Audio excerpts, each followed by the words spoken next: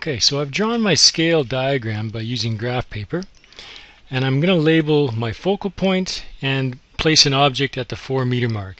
Now I've made ticks on my graph paper every 4 squares to represent every meter. So this would be 1 meter, 2 meter, 3 meters, 4 meters on the left, and similarly on the right. Now the mirror is convex, which means that the left-hand side of the mirror is the shiny side. This is the mirrored side on the left of the mirror, and this is the solid side. So our focal point will be 3 meters on the right-hand side of this particular mirror. We call it a virtual focal point, virtual focal length. So I've labeled F, and I put a red dot exactly at the focal point, at the 3-meter mark, as the question has stated. Next we need to place an object 4 meters from the mirror, so it's always going to be on the mirrored side.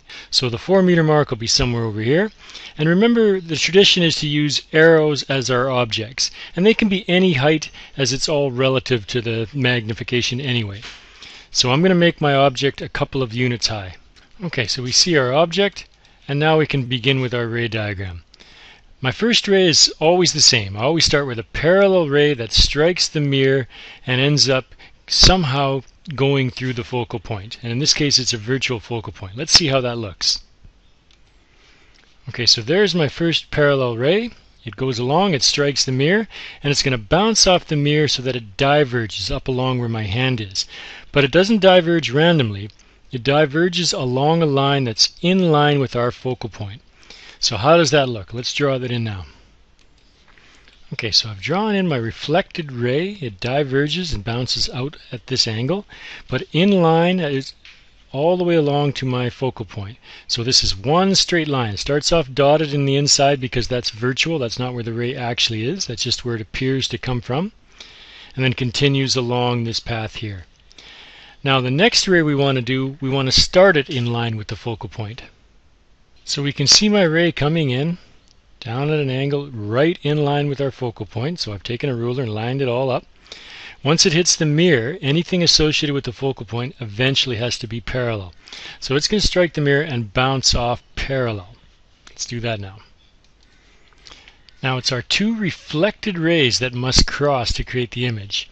Clearly they're never going to cross on the left as they're diverging away from each other, but they appear to cross somewhere in behind. So if I dot both these rays back in a nice straight line, the top one's already done, then we can see where they cross.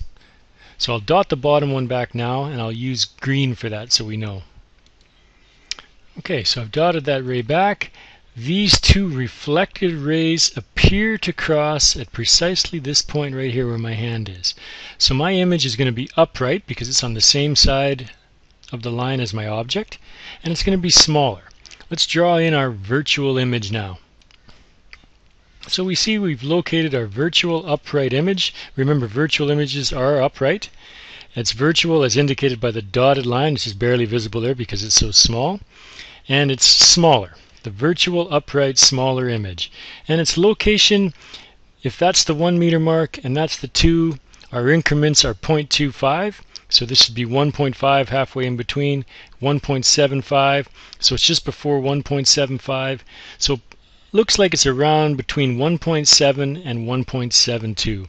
So DI is negative 1.72, and we say it's negative because it's a virtual image.